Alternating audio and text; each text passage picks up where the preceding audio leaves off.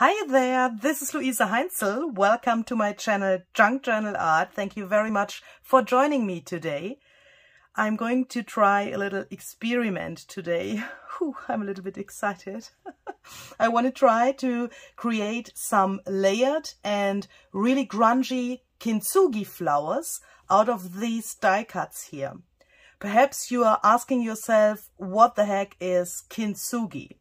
Well, I have seen Barbara at 49 Dragonflies doing this technique, and in the moment I've seen it, I knew that I have to try that one day, and today is this day.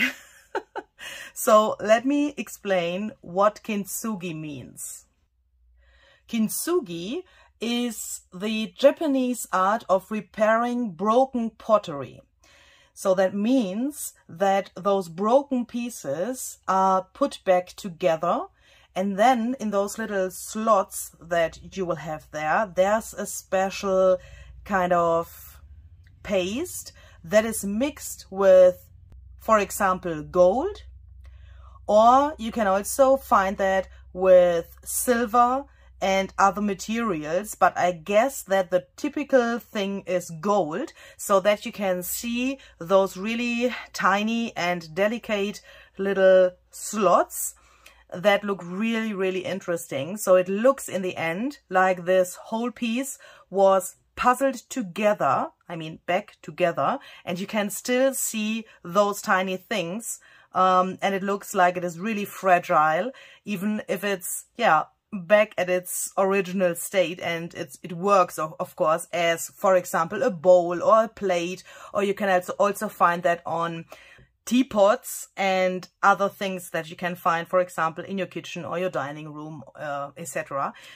And yeah, Barbara at 49 Dragonflies has done this technique with paper, of course. She has made it on some photos and also on butterfly die cuts. I will link those videos down below for you so that you can watch them as well, and that you can see where I got my inspiration from for this project. And today I would like to try to put this technique onto some layered flowers. So that's the reason why I have cut out these flowers here. I have made that with the help of a die cut, but of course you can also use some scissors or other flower shapes that you already perhaps have.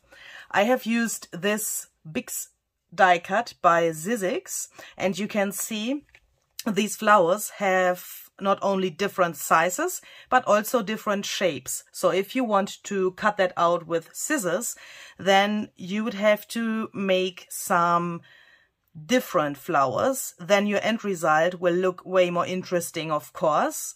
Different shapes and different sizes. And you can cut that out from whatever you want. I have cut it out from some different fabrics and paper. So this is cut out from fabric. This originally was a shopping bag, so a relatively normal fabric, I would say. You can see that the cut from this die cut is really, really crisp and clear.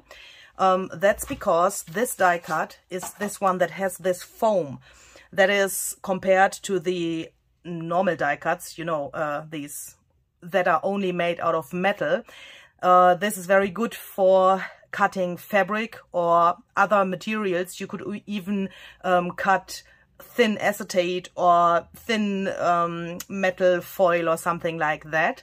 And for those fabric cuttings, that is really, really good, and this is really durable and sturdy, of course. But you can also, of course, try that with other die cuts that you have if you are sure that they are made for cutting fabric.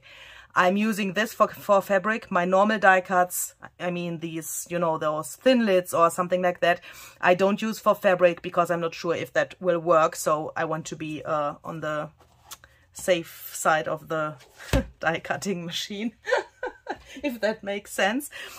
So this is a normal fabric, and these here, as you can see, are also cut out from fabric. Here I had a little problem, but for this project, this is really perfect because, can you see these little fibers that are coming out here from the fabric? that, of course, for a card, for example, would be not so good, but for this project, it's really cool when we have these little grungy things peeking out from the die cut, because that makes it even more interesting in the end. Then I have cut out some of the flowers from a digital paper, but of course you can use any paper that you want. This comes from my tea bag paper. I will link that printable down below for you in the description box. I have this in my Etsy shop. I have stenciled on some tea bags, and then I have turned that into a digital paper so that you can use that in your junk journal, or you can of course also cut out some pieces like this. And the last thing that I have here, this is just cut out from some sewing pattern. I think that looks really interesting. So the first thing that we are going to do is we are going to color these that are neutral at the moment in the right colors. So I need yellow and turquoise for my project. So first of all, I'm going to choose a few of these because I know that I don't need them all. And as you can see, I also have those half ones. That's because I have put some smaller leftover pieces of fabric to my die cut really randomly, and then I cut it through the machine, all of the fabric layers at the same time. And then of course you also get those half flowers. For a greeting card or something like that, this would be not so good. Of course, it looks a little bit weird, but for those layered flowers, it is really cool to have those half ones, or even only a quarter of that would work as well. That's really cool because, yeah, those fragments look really, really interesting, especially when they have this frayed edge. So for coloring them, I'm using this Distress Oxide Spray Wild Honey. I've decided to use the spray because I want to have them really, really wet, so that the whole material is can soak the color. You could also, of course, try to do that with your ink pad or some watercolor or acrylic paint that you have watered down. For me, the spray is the easiest thing and the fastest thing, but of course you can use any kind of paint or spray or whatever you have. I add some water here. You could also try to take your ink pad. I mean, this Wild Honey ink also comes in form of an ink pad. You could put that to an acrylic block, spritz some water, and then dip the fabric into that mixture. But that will give you, of course, not such an intensive result of the color. That would be way more, I would say, pastel a little bit because of the light color of the fabric. So that's the reason why I have used the spray. And now I'm dipping my finger here a little bit to make sure that the fabric is soaked with the ink really, really well, like this, so that we have ink everywhere. And then I'm taking some Mod Podge. This is this hard coat Mod Podge, so that dries really, really hard, clear, of course. And it dries relatively fast when I use my heat gun. So that's the reason why I have chosen this glue, or this Mod Podge. Yeah, Mod Podge is actually a glue. But of course you can also use any other glue that dries clear. And if you have a glue that dries relatively fast and that you can use in combination with your heat gun, then I would suggest to use that, so that you can save a little time. And now I'm going over these petals here with my Mod Podge, and I'm putting glue to this glue to the whole surface, because then in the next step we want to crumble these flowers up a little bit. Barbara imitated this Kintsugi effect in her projects by crumbling her paper, and I want to do the same thing with my fabric here. And it's a good idea if you want to use ink or other, the paint is wet here, of course. If you have this wet paint there, put your glue to your paper here, so that you don't get the ink or the paint into your glue. And choose a paper where you put these down, where you can get that off later really easily. So for example, baking paper would work really well. This is some kind of a wax paper, so that when you dry that later, you can get it off really easily. And when you have your glue everywhere, then you can take something like this. This is just some wooden sticks, so that you don't stain your fingers so much. And then you crumble this up a little bit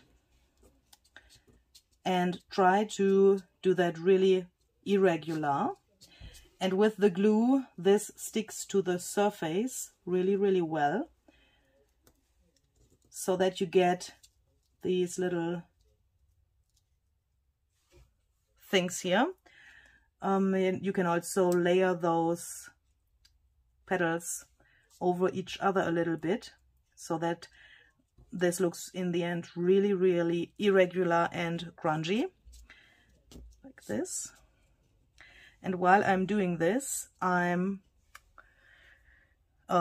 leaving this here in the middle really, really flat. So let me show you that a little bit closer. Because later on, of course, I want to put my layers on top of each other. And if I had those little wrinkles here in the middle as well, it would be really hard to glue that together.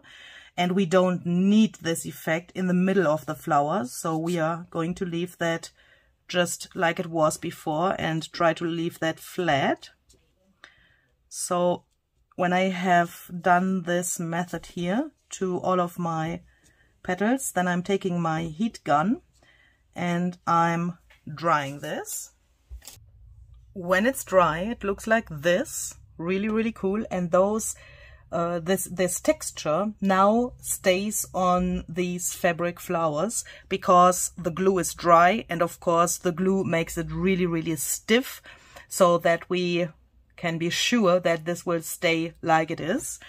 And now we can search for a dry area here on our surface of the paper. And then we can put this actually Kintsugi effect to those little areas here. And for that, I'm using some gilding wax. I have this one here from Craft Emotions, but of course you can use any other gilding wax that you have. Or if you don't have gilding wax, you can also use, for example, some acrylic paint. But with acrylic paint, it's really hard to get this effect, I would say, because acrylic paint is, of course, yeah, it's paint. It's a little bit sometimes hard to apply because it's so liquid. And now I'm going over these things here really carefully. On paper, that is relatively easy to do because you can, yeah, go back and forth. But on this fabric, you have to be a little bit carefully because you don't want to press that so that it gets flat and that you get the wax where you don't want it. You want to have this wax only on those raised areas.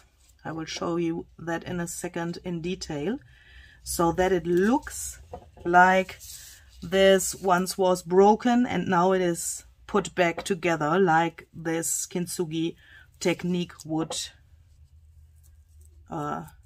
be as well.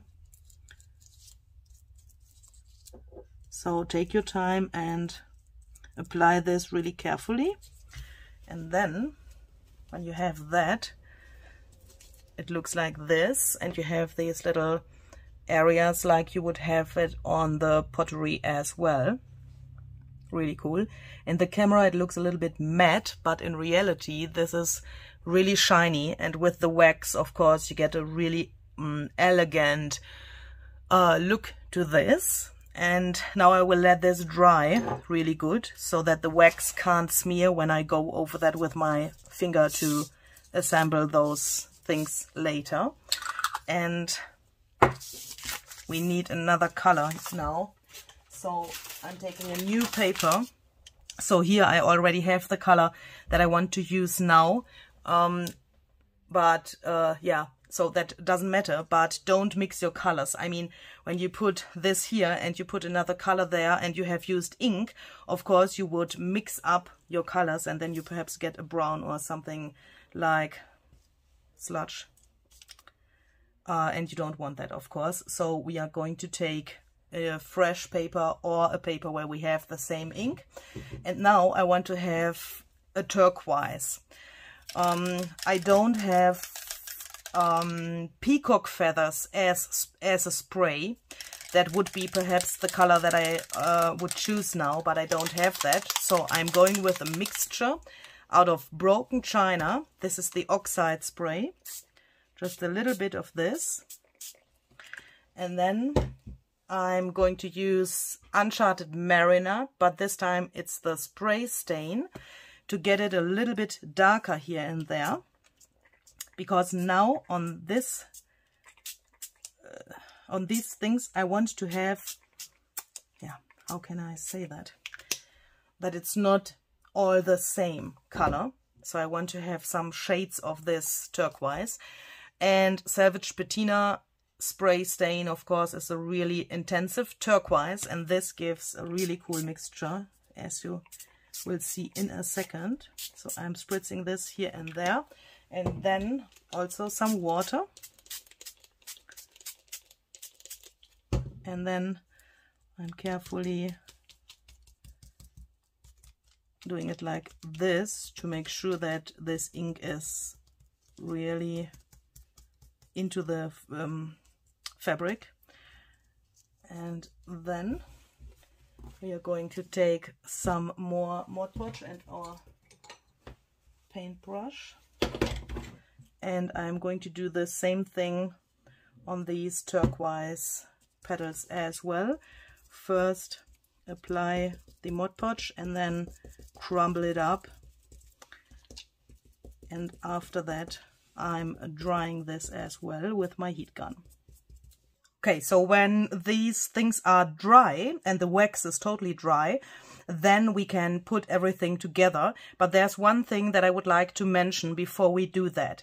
Of course, you could put this Kintsugi effect not only to these colored fabric layers, you could also put this effect to the more neutral things that you have perhaps chosen. So I mean these, for example, or also to the other paper layers, but I can't recommend that. I think it's too much when this effect is on every single layer. So I will grunge these layers up a little bit in a second to make them look more interesting, and that this Kintsugi effect is not too overpowering the whole thing. So now we can decide how we want to put these together, and I think this, for example, looks really cool. Then we can put, no, not this one. So I like to do that step by step. So I like to, oh, that's good, lay that down and then see how everything will go together. So of course the bigger ones have to go to the very bottom layer, so that we can see them later. And of course we can also include these here that we have not colored with the spray. I think that looks also cute when that is in between there somewhere. So let's try and see how this can go together. And I also don't care if I have something left over from this project. Then I can of course always use that in a future project. So when I have some of these things here left over, I don't care about that. I mean, it's good to have something that you can store in your stash until you need it. This is really cool when you have only this portion of this yellow here. That looks really gorgeous. Okay, so this will stay as it is. This looks also really great. And what we now of course can also do is we can take some thread. So I have some white thread here, and I will also take some black in a second. And we can just come on, take some of this and put that, for example, here.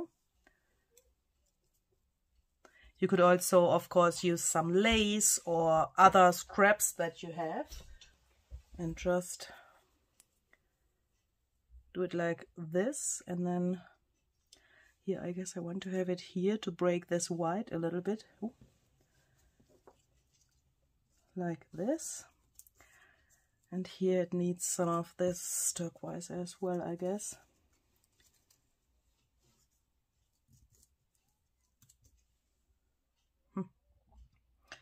I'm not so happy with this one.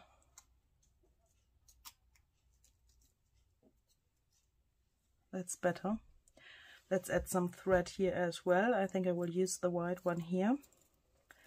And of course now you could layer what you want in between here. You could use some more die cuts, for example those little leaf die cuts or any other thing that you like, and you can just place that in between. I want to have this today not so bulky because these will go into a journal.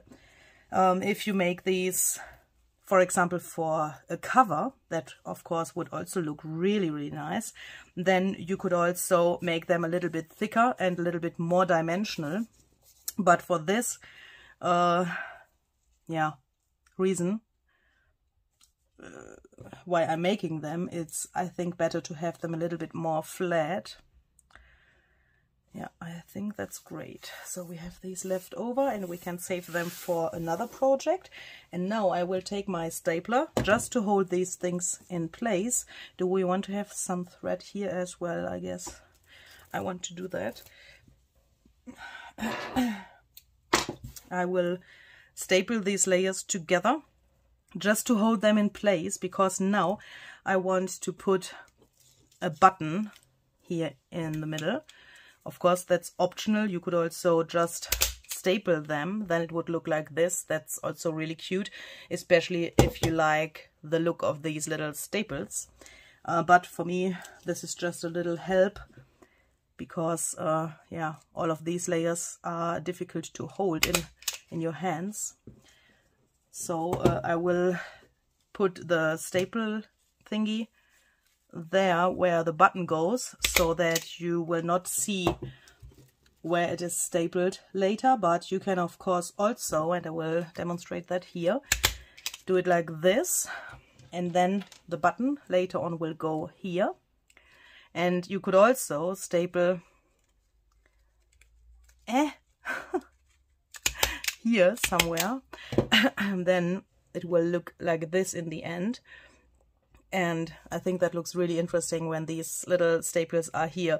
They are a little bit invisible, you know, but if the eye has something to explore, I think that is really, really interesting for such a project. And now I'm taking just a black thread. I think I want to have this one here. And now I'm just poking through here and through the other hole. Ooh, that is... Be careful when you do that, because that is a little bit hard to do. And then I'm just going back here to the front like this, and I'm making a little knot or two so that it holds really well, and then we can decide how long we want to have these black threads.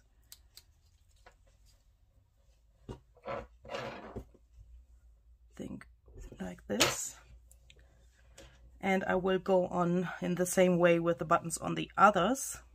So when this is done, you could leave them like they are. I think they are really, really cute.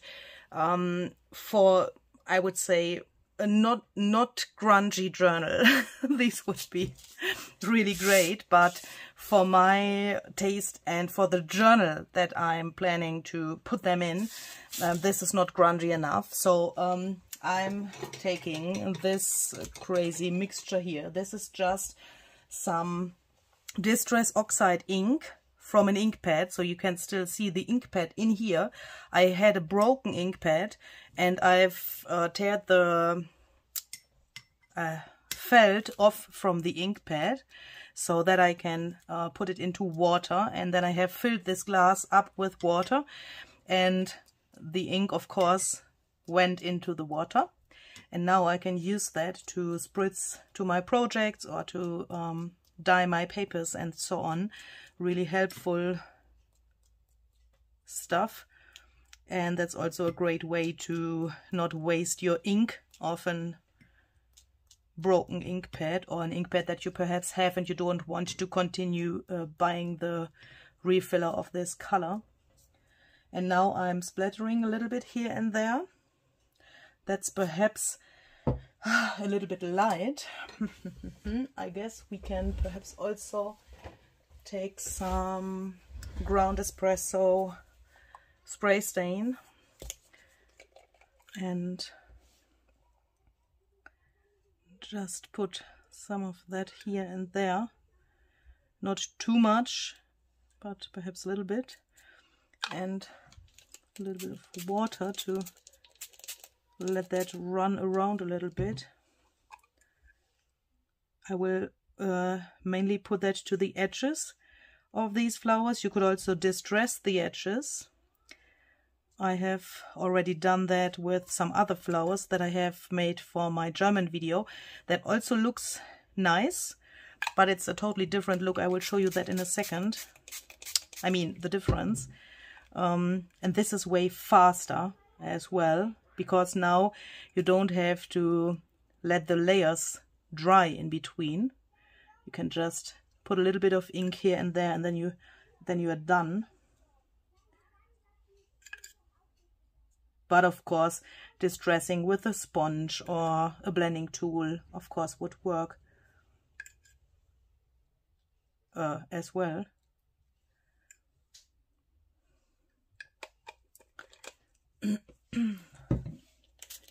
So let's spritz some water here. This is really cool because this gets so dark and really intensive.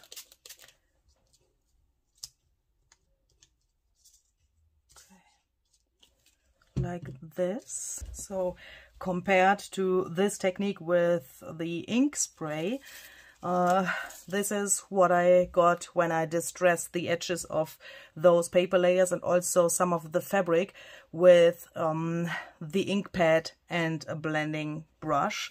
That, yeah, looks also cool, but it's a totally different effect, and I wanted to have some variations for the flowers because I have 8 now in total, and I wanted to have them a little bit different, and also try this out, how the different mediums would work. And yeah, this was an experiment, as I said in the beginning. So for the future, of course, I want to know what I like better and what works better for me. So that was the reason why I did it a little bit different. And now I will dry these.